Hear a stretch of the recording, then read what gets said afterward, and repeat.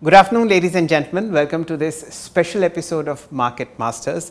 Our guest today is an erudite gentleman who over the last 3 decades in Dalal Street has researched and invested in a host of mid-cap companies which are now 8,000-point gorillas.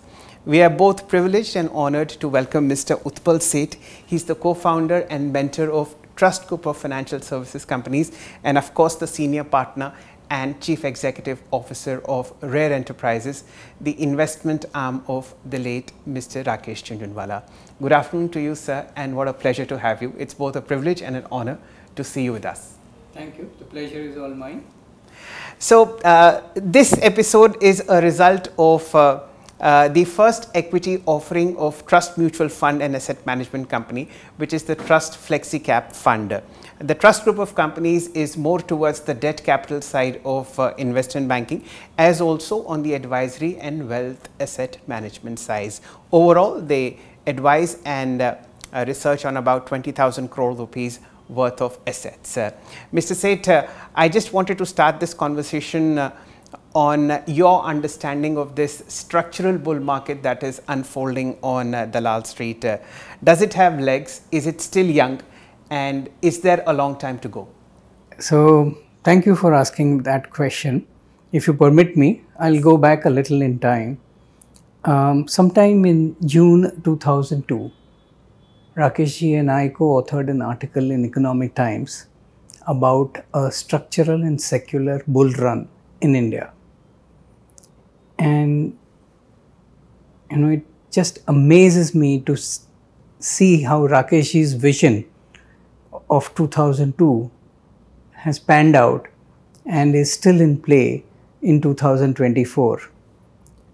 He was truly a visionary, and I am privileged to have learnt from him and with him over all these years.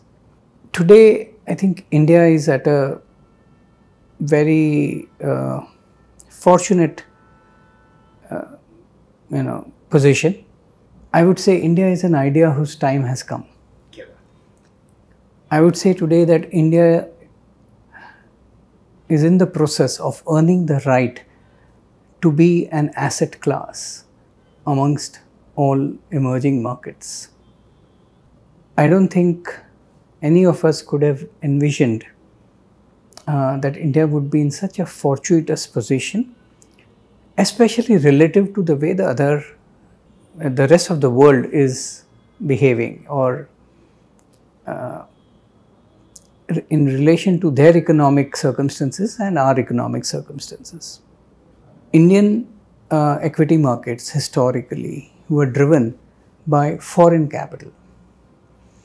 I think a dramatic change has happened in the last 5-7 years, and these changes that have happened have made India being driven by domestic capital rather than foreign capital. And these changes have happened by design and not by default. Okay. The first big change happened in the way that our regulations pertaining to provident funds and pension funds were changed. I call that the 401k movement. These changes took place in 2016-17. The next big change happened in the way the incentive system for financial product distribution was re-engineered. Yes. And that is resulting in a monthly flow into equity markets, which have brought down structurally the volatility in Indian equity markets. True. I think it has changed the demand-supply equation of Indian equities. The third big change that has happened is the dramatic reduction in the government disinvestments. So the supply has been taken away? Yes, a part of the supply has been taken away. And I think the rest of the Indian corporate sector has deleveraged dramatically. The tax framework for equity as an asset class is significantly more favorable as compared to other asset classes. And all of these factors are resulting in a very favorable demand supply equation for equities. Okay. So what now from here? We are already, 75,000 on the Sensex, and all other major indices that we see are on a multi-year record high. How longer is this bull market going to stay with us? What are the possible pitfalls, and how do you see this taking shape over the next, let's say, 3 years? I don't have concerns on valuations for Indian capital markets. There may be pockets of froth, but it is localized and not generalized. Clearly, I still see significant opportunities to invest in all around me. So I don't feel that there are constraints to investors investing in India today. In my interface with global investors, the sense that I get is that they're all waiting for India to become a little more cheaper on valuation front. Yes. But they can keep on waiting. The fact is that the domestic capital has the belief in India, and the domestic capital is the driving force in Indian equity markets today. Okay. One interesting thing, Mr. Sheth, that has also happened is that when you talk about domestic capital, it used to have this fear of flight. Whenever you see a downtrend in the markets, this money would, it was scared money, if I may use that phrase. But it's an opposite trend now. The deeper the markets fall or the deeper the correction, more money comes in. How do you think that kind of a support that comes in at lower levels has changed the dynamics of the domestic market? I think that reflects the maturity and the evolution of Indian equity investors. Their belief in the long-term potential of India is that much greater and is reflected in their actions. They are putting their money where their mouth is.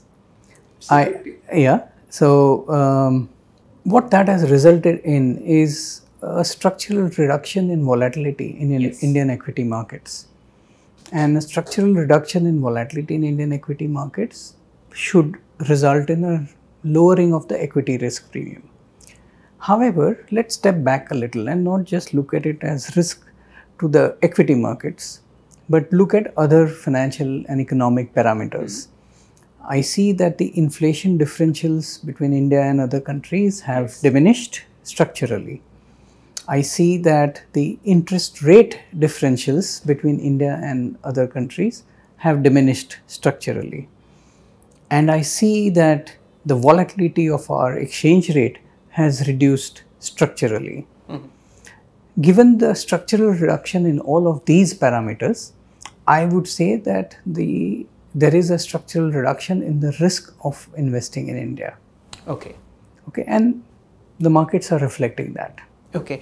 Before we get into the nitty-gritties of equity investing, I'd just like to understand your view on how India's macro balance sheet has improved over the last 5-7 years or so, and how do you see it improving further over the next maybe decade or so. GST is of course an innovation that has dramatically improved the government's finances, as also things like FASTag. In fact, the entire digitization process has dramatically improved the way we look at our balance sheet. What are your views?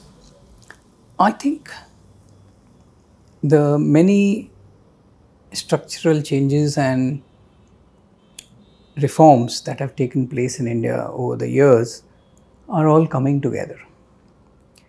This is one of the reasons that I said that India is an idea whose time has come. The coming together of all of these changes has resulted in a dramatic improvement in India's economic profile, but also the confluence of all of these changes, structural changes, has resulted in India's economic profile being in amongst the strongest position that I have seen in many, many years. whether it is on the external front in terms of forex reserves or even current account deficit, or on the internal front in terms of the fiscal deficits, etc., or even debt to GDP, government debt to GDP. However, let me add that the changes are not just at a macroeconomic level. So we are seeing a phenomenal improvement in the strength of our banking system today as compared to many years ago. Third, I would say, is the strength of the corporate sector today as compared to many years ago. Not only has the corporate debt to equity come down significantly, but also we are seeing a wave of consolidation across multiple sectors. Absolutely. Okay. We are seeing a structural shift away from unorganized sector to organized sector with greater compliance and greater scalability in general. The reduction in the corporate tax rate in September 19 to 25%, I think has also given a big boost to corporate cash flows, which is why the corporate profit as a percentage of GDP, listed corporate profit as a percentage of GDP, has more than doubled since COVID times. And I think there is still scope for improvement there. So, putting all of this together, I feel that the systemic vulnerabilities have diminished greatly. Okay. Okay. Mr. Sheth, you are one of the finest equity researchers in the market, and that's also because of the gentleman that you've worked with for so long. You've found out and researched and invested in a host of mid caps, such as Titan, such as Concord Biotech, Crisil, just to name a few. What took you so long to launch an equity product? So, first of all, I've been privileged to have learnt from Mr. Jhunjhunwala and even other mentors in my career. But I will say that those companies were mid-cap companies. When we invested in them in the mid-2000s, they are all large-cap companies now. Absolutely. And Rakeshji always used to say that he remembers seeing a sticker behind a Maruti 800 vehicle. Yes. In which the sticker says that when I grow up, I want to be a Mercedes Benz. Absolutely. Right? So, it's been a fantastic journey to have walked along with these investee companies of ours over how they have evolved, and the journey has been it's not just about the returns, it's about the learnings. Absolutely. No, my question was slightly different. What I wanted to ask was that you are familiar with equities. Trust as a group of financial companies is perhaps the biggest non-bank debt capital market investment bank. And of course, you advise a whole host of private wealth owners over wealth management and advisory, about 20,000 crore rupees. What made you look towards the retail side to launch your first equity mutual fund? See, investing has been a passion for me since very early days. I started my career with ASK Financial when I was 18 years old. So that's a very early start.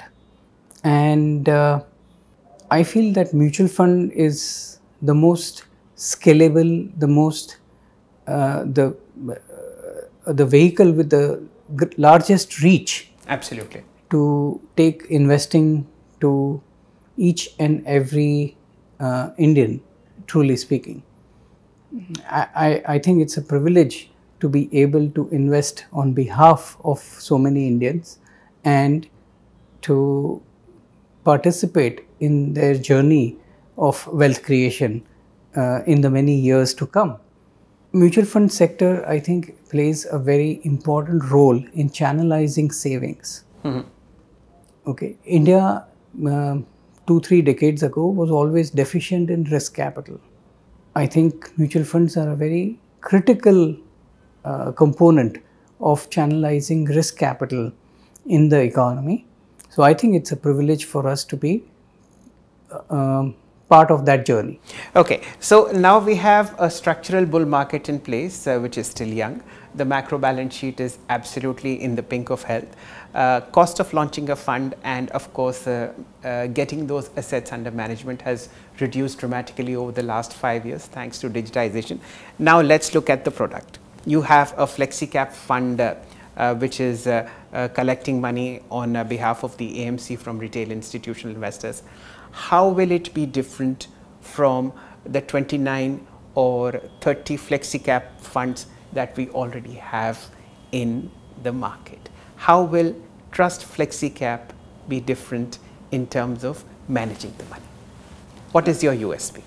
Thank you for asking that question. I think Trust Mutual Fund is a very late entrant on a relative terms, but I think the whole industry is still very young, and therefore I have no regrets being an entrant at this point of time.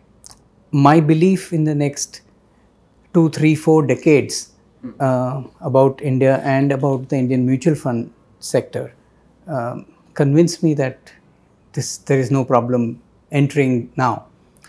Secondly, we were very conscious that we will enter the equity mutual fund space only when we have the most capable and committed team that we could find. We took our time to do that. Even after finding that team and building that team, I wanted to ensure that the culture, the processes, the discipline and the focus that we brought to the table were something that I would be confident of and proud of. Okay. So we have Mihir Vora, who's the Chief Investment Officer now with us, who's a veteran of Indian markets, has had a role with multiple financial institutions, both mutual funds, insurance companies, and global investment organizations. So I think we have all the ingredients in place. In terms of how we are different, I think we bring a unique investment approach or investment philosophy to the table. We advocate and hope to practice a methodology which we define as terminal value investing. Okay. And this is a different approach. I'm sure you've heard of various investing methodologies like value investing, growth investing, quality investing, momentum investing. At the moment we are debating between value and growth. So where does terminal stand? I think clearly terminal value is closer to growth, but I think it is much more than just growth. Okay. What are the 4 or 5 main ingredients of terminal investing? So let me first define terminal value investing. Terminal value investing is difficult to appreciate at first flush. Right? The conventional interpretation of terminal value is in a discounted cash flow methodology. Fair point. Where there is a mathematical formula to terminal value. Our belief is that that's not the best way of looking at it. Terminal value is something that is in the distant future. It's not easy to perceive. It's a nebulous concept. It's not obvious and it is dynamic. It's not static. Right? There are multiple variables that impact terminal value. However, terminal value has to act as your North Star.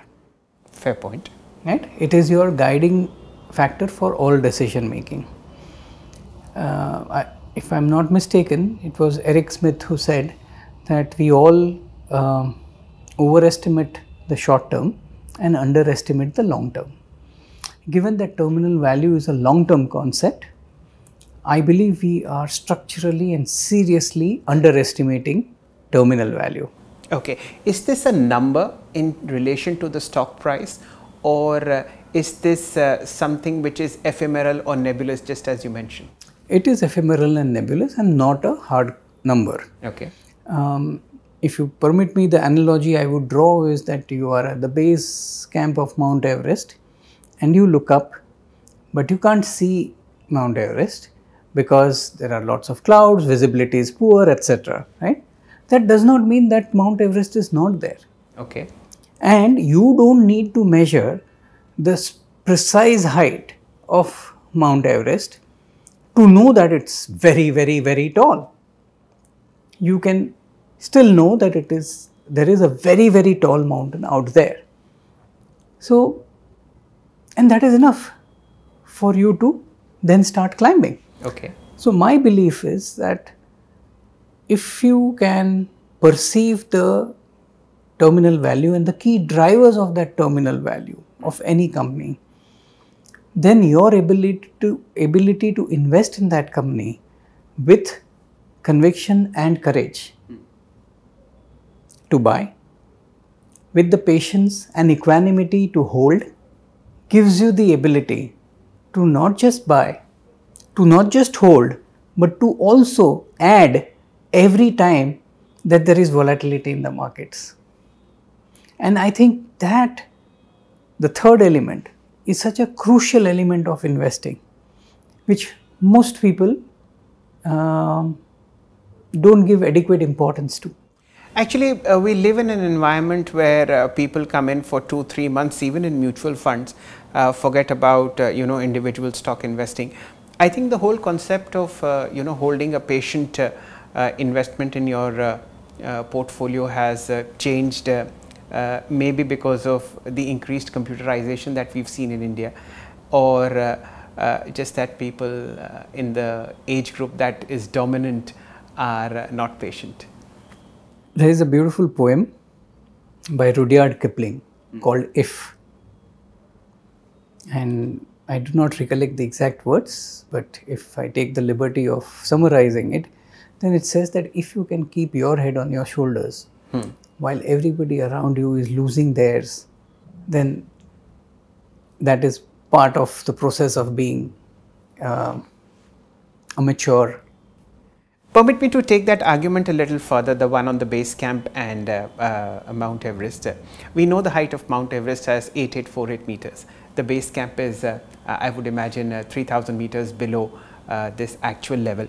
When you talk about terminal value investing, it's a nebulous concept at the top, but in the given market conditions, how would you say what is the terminal value of any blue chip company that comes to your mind? For the lack of a better example, let's take Titan. I won't be able to comment on any specific stock, but let us talk about the concept. I don't think anybody is God, and therefore nobody has the ability to say that this is the terminal value. Usually in most people compare the price today to the value today. And if they find that the price today is substantially less than the value today, they will buy. And if the price today is substantially more than the value today, they will sell. My submission is, in terminal value investing, you compare the price today with the value 10 years from now. Okay, that is, in my mind, the terminal value. As I said before, it is not static, it is dynamic. So as you come closer to that terminal value, the terminal value is also moving forward in time. Yes. Right? But you don't need to know the precise, I mean, if it was not 8848 and if it was 8960, is it that you will not climb it? Is it that it is not the tallest mountain on earth? It will still be. You don't need to know the precise 8848. Right? Therefore, I am saying one has to embrace that degree of uncertainty, keep faith in that vision and move forward. However, let's say you start with a 10 stock portfolio, right? And you go right on 2 or 3 of them and they turn out to be having that terminal value and become gorilla companies in your portfolio. And maybe 2 or 3 you figure out are not gorillas but are actually monkeys, and therefore you will exit from them. And the other 3, 4, you are still not sure of whether they will eventually be gorillas or not. You need to give them more time. But every time you exit from the monkeys, you keep adding other companies which you expect will be gorillas. And maybe again, you will not be right on all, some of them will not be. But in this way, as you evolve over a period of time, a larger and larger percentage of your portfolio will be comprised of gorillas. Okay. If I am able to understand this concept, these companies which are about to be gorillas will have a very decent financial performance already behind them, because based on some parameters of the number crunching that you do, only will you be able to sort out a catchment of companies which may later become gorillas. So these are not newbies, these are existing large mid caps which might become blue chips or bigger blue chips in the times to come. Gorilla investing is both quantitative and qualitative. Okay. The qualitative factors are more important, but how are these gorilla companies linked with terminal value? Okay. Terminal value investing is what we advocate, but what is terminal value driven by? Terminal value is driven by three key components. The first is that those companies are participating in some mega trend, which means you have a structural tailwind behind you. You are targeting a very large addressable opportunity. Only then can you be a high terminal value company. The second is you need to have some leadership characteristics. You have to have some edge. You could be the largest player, but that's not the only leadership attribute. There are other leadership attributes. You could have a better business model. You could have better risk management. You could be the least cost player. It's a differentiator. A differentiator which is sustainable. That's what I would call as a leadership attribute. However, you will have these leadership attributes only if you have the third factor, which is intangibles. Okay. In the good old days, it used to be I have the biggest plant. But those tangibles are no longer your differentiators and no longer the most important value drivers. The most important value drivers are the soft aspects, which we call as intangibles. It could be the goodwill you enjoy with your customers. It could be the culture that you built in your company. It could be the brand, it could be your distribution network, and so on. There are many possible intangibles. I think when you find the intersection of megatrends, leadership, and intangibles, those companies go on to become gorilla companies. Okay. And they become gorilla companies because they have those outsized terminal values. Okay. So, given that the FlexiCap portfolio is probably still in the making, I just want to understand, are you somehow advocating that passive investing, holding for the real long term, what we used to learn more than 10 years, if not more, and if not actually infinity, is the way to go to create supernormal wealth in this, time and age where people want to square up their positions intraday, even those that they buy on the cash side? Having a long-term perspective does not mean that you buy and go to sleep. I think it is incumbent upon every investment manager to be watchful, to be aware of all the changes that are taking place, and to keep assessing from time to time how terminal value is shaping. So there will need to be decision making. As I explained to you, if you buy 10 companies, not all 10 companies are going to be gorilla companies. So you will have to make those corrections. So it's not that this is a passive form of investing. Yes, it's a disciplined form of investing. It's a focused form of investing. Let me just play the devil's advocate here, Mr. Sheth. Of course, markets have their ups and downs, and a lot of investment, how should I say, thesis and frames go up and down. At the moment, at least in the Indian market, the concept of buy at any price, of quality stocks in at least my lifetime that have delivered multi-bagger returns has not been exactly very effective. So when you talk about terminal value, when you talk about mid-cap companies turning to large blue chips, is there some element of this buy at any price also being factored in? I don't want to comment upon the investment philosophy and approach of other investment managers. It's not right. I mean, different things work for different people. I can only talk about what we think works for us, right? And it's not that we are advocates of the same philosophy that you are talking about. We are quite clear. We are disciplined investors, and therefore we'll be conscious of the valuations that we pay. But the price that we pay has to be seen in the context of the value that we perceive 10 years from now. Fair point. Not just the value that we perceive today. Right? Now, in that phase, I'm sure it's possible that we will not always be able to buy at the best price, and that is okay. As we have all learned, the formula for compounding is A is equal to P bracket 1 plus R raised to N. N. Yes. Everybody focuses on increasing the R, right? Okay. Whereas our focus is the N. Yes.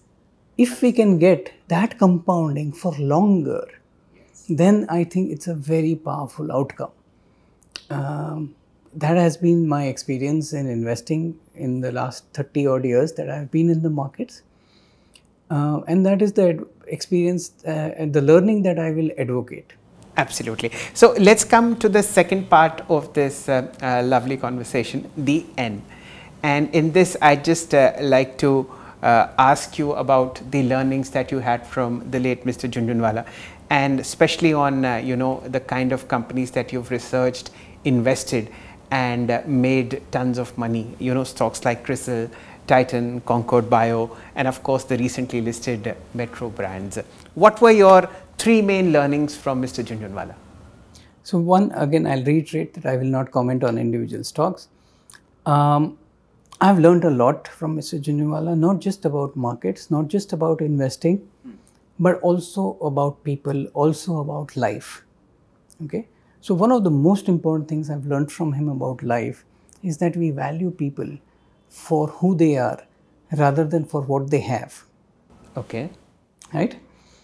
And that has helped Mr. Jhunjhunwala form some phenomenal relationships over the years. And like investing, relationships also compound. Absolutely. Second is, Mr. Jhunjhunwala always used to say that making a mistake is not a crime. Repeating a mistake is a crime. Not learning from a mistake is the worst crime. Right? So, keeping an open mind and having a high degree of learnability is very important in your evolution in life and as an investor. Therefore, like we discussed compounding in relationships as in investing, I would say there is compounding in knowledge and learning as well. So this would be the second important learning that I would talk about. The third learning that I would talk about is he used to tell us that your patience may be tested, but your conviction will be rewarded. So in investing, your conviction is very important. If you have not built your conviction, you will not be able to build the courage to buy. And even if you can build the courage to buy without the conviction, that is just foolhardy.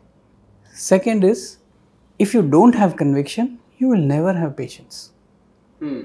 The foundation of your patience has to be your conviction.